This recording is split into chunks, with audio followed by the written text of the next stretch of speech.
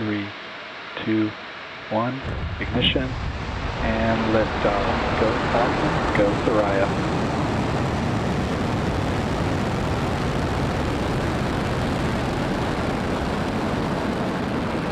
Vehicle is pitching downrange.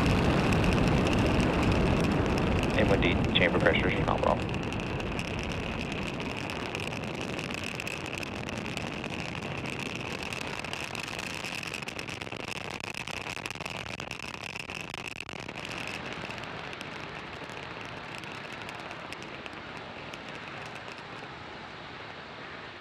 Falcon 9 has successfully lifted off from Slick 40 at Cape Canaveral Space Force Station in Florida. During ascent, we tilt the engines, or gimbal the engines, and that turns the rocket horizontally in what we call a gravity turn. We're still going up, but now we're also heading horizontally away from the launch pad.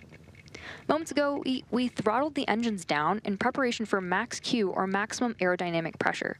This is a critical moment during flight Falcon 9 is supersonic.